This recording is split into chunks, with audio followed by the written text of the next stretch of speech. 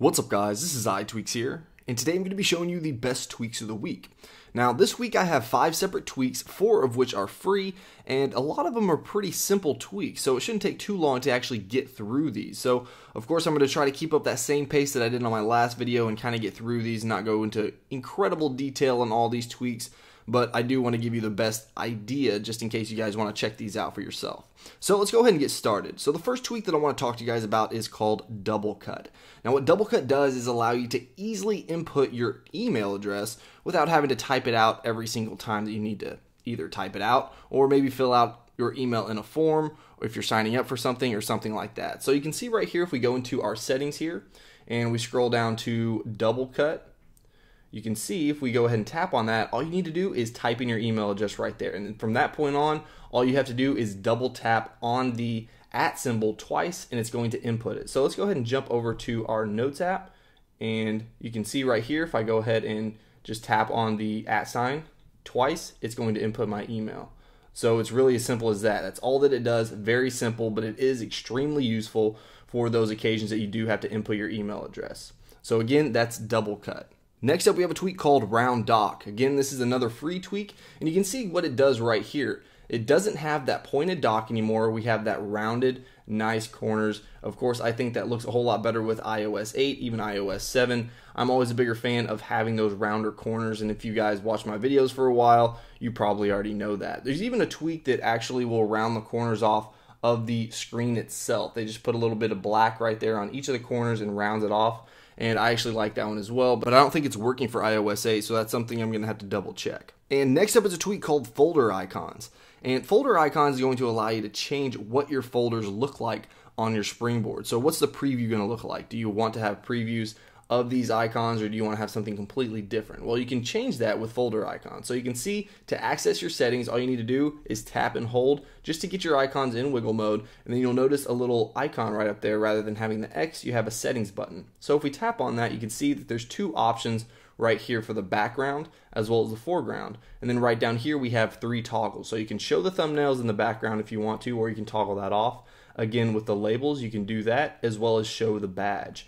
So if we go right here and we go into background, tap on that, you can see all the different backgrounds that we have. So we can obviously change the color. We have this iOS 6 style background. I believe that's iOS 6. And you can just tap on none if you don't want anything. And then if we wanted something in the foreground, then you can go into the foreground. And there's not a whole lot that you can choose from right here. I wish there were a little bit more, but this is pretty cool. So if we just wanted to have the star there, you can see if we go ahead and tap out of that, then that's what our folders look like. But of course, if we tap on it, it's going to open up what we normally would have in our folder right there. So a really cool tweak, I think, just to change up, because I think the original folder looking, you can see you can make it even invisible, but I just don't think it looks very good with the preview of the icons right there. It just makes my phone look a little bit cluttered. So that's something that I definitely am always looking to change once I jailbreak my device.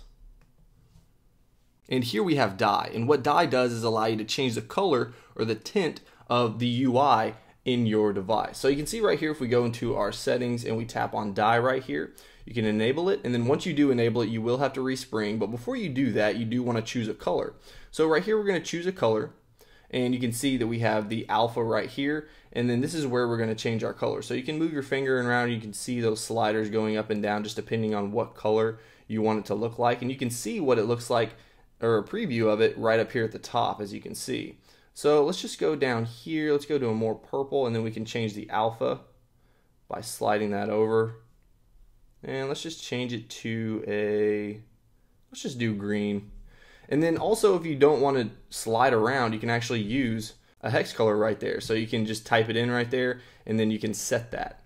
So we're just going to use this for now, and then we're going to go back. And then right here we also have advanced. So if we tap on advanced, you can see that you can make sure that it colors everywhere. You can darken the keyboard. You can go down here, you can override and change the blur. You can also change the tint if you want to override that, and then respring your device in order to make those changes take effect. So we're going to go ahead and respring the device just to see what changes we've made with our green UI tint. So let's see what that looks like and see if that's something that we want to keep. All right, so we've resprung, and you can see it does it even on the passcode screen right here.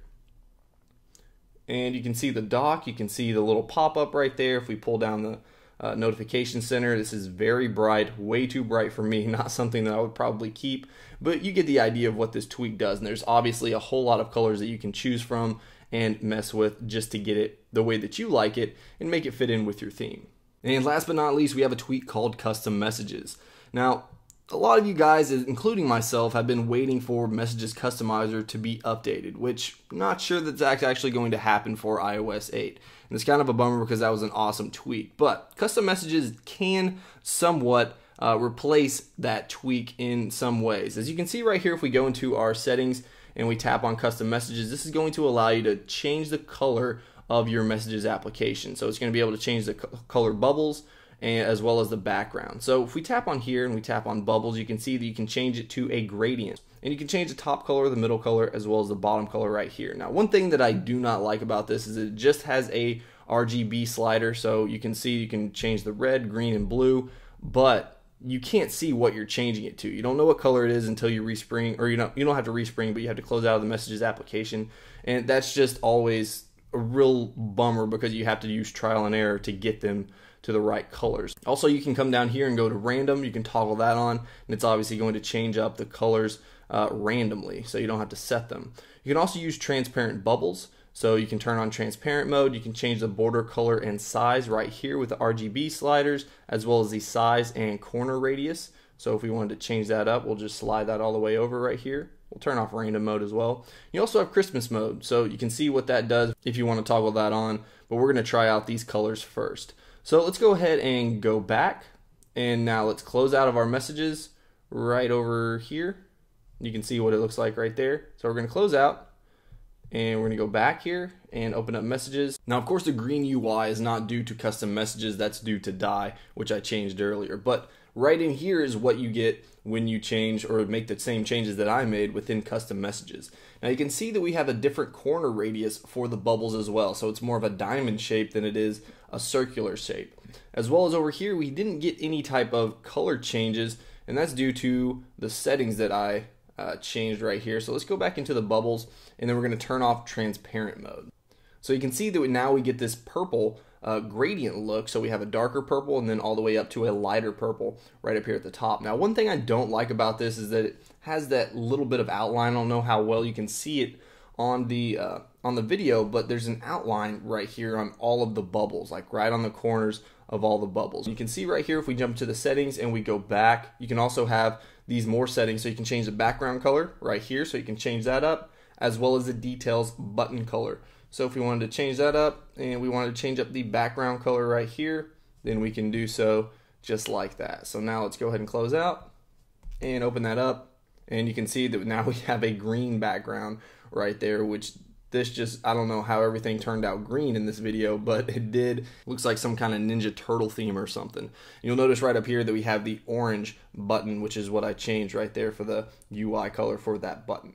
So that's all I have for this week's best tweaks of the week. Let me know what you guys think about all these tweaks in the comments below. And as always, if you guys enjoyed this video, then please hit that like button. If you guys want to see more videos on everything Jailbreak as well as everything Apple, then make sure you subscribe. Alright guys, until next time, peace.